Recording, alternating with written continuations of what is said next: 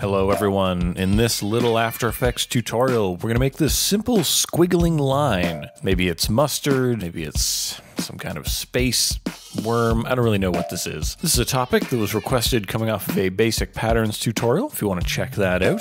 People wanted to know, how did you make that squiggling thing that you used in the pattern? Well, this is that explanation. We use only shape layers, which is pretty great, and we should get this done pretty quickly. Let's see if we can get it under 5 minutes so you can get on making stuff.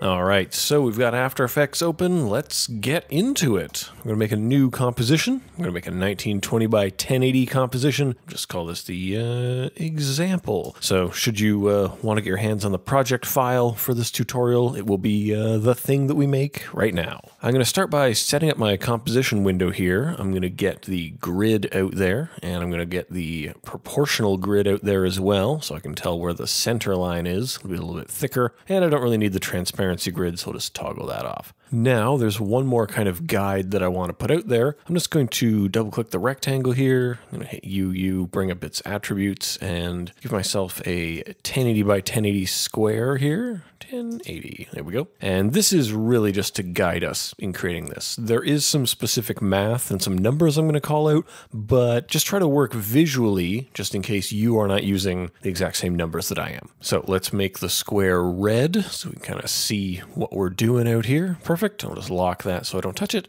And I'm going to grab the pen tool, and we're going to give this a stroke, a white stroke of 40, and we do not need a fill. So we're just going to draw, we're going to draw the path that will ultimately become the squiggly line. So here we go. I'm going to just draw it out, make sure this is snapping to the points. So now we have a line that we know is 1080 pixels long from one point to the other. But we don't want a straight line, we want a squiggly line. So we're going to rename the layer.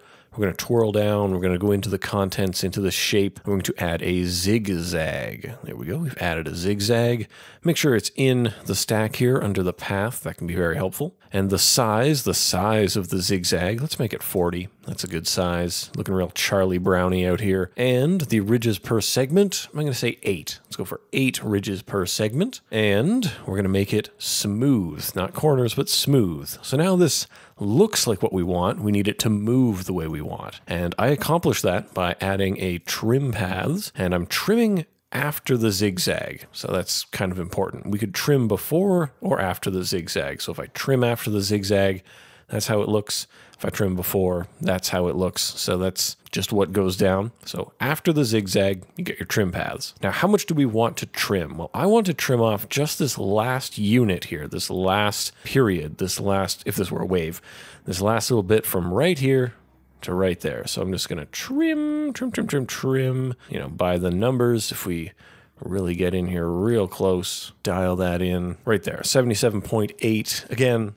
these numbers are important for what I'm doing, but may not be applicable to you. Now I'm going to offset it. I'm going to offset this thing.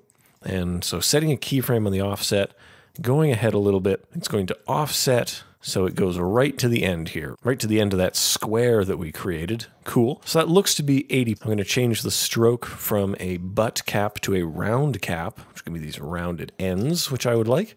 And you'll notice there's a little bit over here because at an 80-degree offset, we have a little bit peeking through over there. So I'll just take that back to 79.9. That's going to be close enough.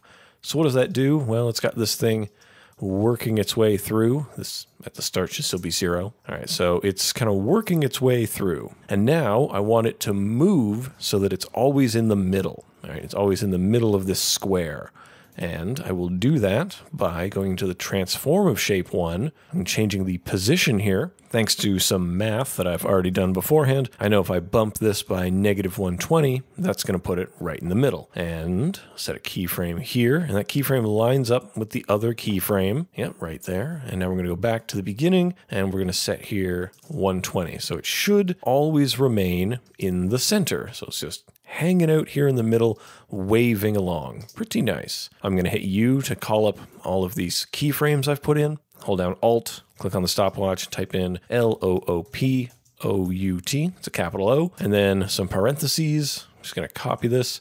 I'm just adding the loop out expression, which is going to continue cycling because we haven't written anything here in the argument. It assumes we want it to cycle. There are other methods, and we cover the loop out on other videos on here, but it's going to continue looping this all the time. And you've done it. Congratulations. You've created a basic squiggly line. People asked, and here it is. This is a fairly simple kind of method, and if you're going to do it with your own squiggle, I would urge you to work visually and don't just punch in numbers and hope for the best. But that is it. It's just that simple, just like it says on the tin. If you had trouble with this tutorial, please let me know in the comments and I'll try to get you through it. If you've enjoyed learning this little bit of motion graphics, this little bit of After Effects, please subscribe to the channel and turn on notifications so you'll know when new tutorials come out here. It's good to know. If you want to get your hands on the project file that we mentioned, head on over to evanabrams.com. Links to that are in the description, in the cards. And if you subscribe to the channel, then I will see you next time. Thank you so much and have a nice day.